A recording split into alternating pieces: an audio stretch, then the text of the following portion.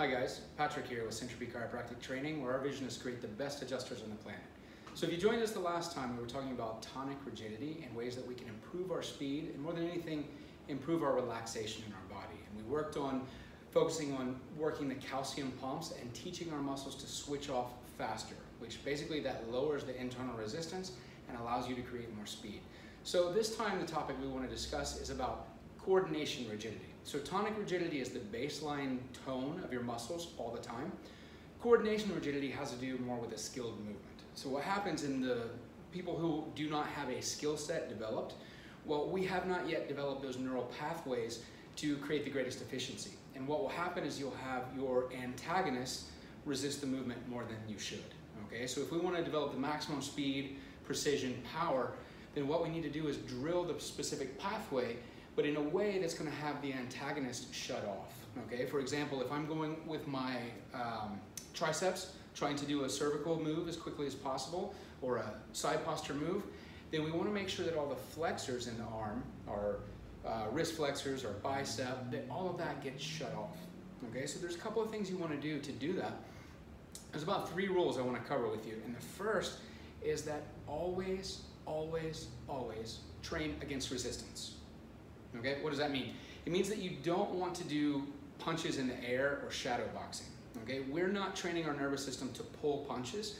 What we want to do is fire through a target, or fire through and towards an external target. So we want our, basically the object that we're moving towards to be beyond the segment that we're adjusting. Whether you're breaking a board, if you're playing pool, if you're shooting free throws, follow through is everything. So we do not want to train the nervous system to stop that movement.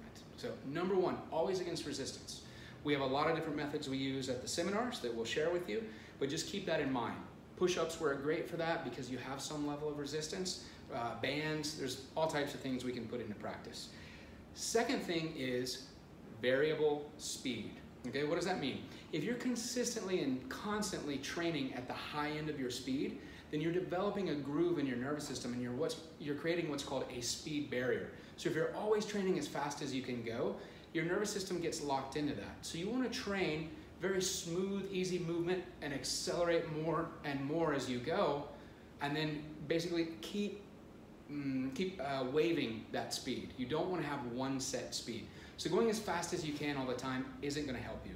I would err on the side of doing more precision rather than speed in the beginning. As you develop the skill set and you start developing the neuroplasticity to fire these muscles in a certain way, these engrams, these motor movements, your cerebellum becomes much more efficient. Central pattern generators can take over, but you want to practice perfection. Okay, if you want to get really good at tennis and you want to get really good at a serve, you don't go out there and serve until you can't lift your arm anymore. It makes no sense. You're not trying to go as hard as possible. You're trying to build skill. If you build skill, speed will come. Promise you, guaranteed. And the third thing that's absolutely important, it goes along those lines of a speed barrier, is you must stop whenever you notice any slowing down or any level of tension. Okay, so if you start to notice tension in your jaw or your face or your arms or anywhere, and you feel that you're starting to slow down a little bit, stop immediately, go back, do the exercise that we did last week, shake out the tension, give your nervous system a chance to rest, and then come back at it again. Start slow again, slow and precise, against resistance, build that speed up, go a bit faster, At any hint of your form breaking down, or any hint of slowing down, or any hint of tension building up, stop, okay? There is no sense in going and doing 100 push-ups if the last 50 are slow and hard, okay? So in any exercise you want to do, go find out about how many you can do and keep your speed up. The second you begin to get any tension or slow down, take that number and do about 70% or even half of that number. So if you can do 50 solid push-ups, fast push-ups before you start to slow down, then start doing sets of 25. And between sets, shake it out. Go to another exercise, okay? Vary it up. Don't build that speed barrier in there. It will make all the difference in the world, because skill is really the difference, and skill is just repetition, but doing quality reps. Practice doesn't make perfect, perfect practice makes perfect. So don't put in sloppy reps. That's the worst thing you can do. So make sure and check out the last video if you missed that on tonic rigidity, because these two together will really help you. So take those exercises from last time, learn to shake out all the muscles, and then do your skill sets against resistance, variable speed, and stop at any sign of slowing down or tension, okay? The next video that I want to address is about, will adjustments, over adjusting, make ligaments lax, okay? That's been coming up over and over. We've actually even heard that from some chiropractors.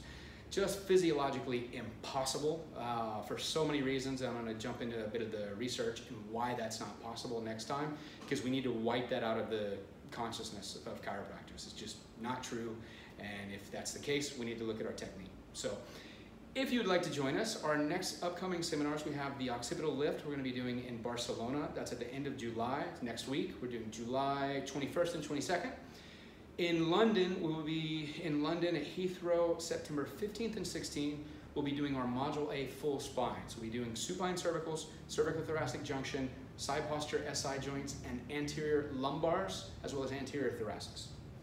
In Paris, we'll be in Paris September the 22nd and 23rd. That will be for Module B. Module A is not a prerequisite for Module B. They are standalone modules and you can attend in any order. Module B will be seated cervicals. It will be standing rib moves, upper and lower, as well as side posture lumbars. So we'll be covering all of that information. And we'd love to have you. Come check us out at centropychirotraining.com. We'd love to see you soon.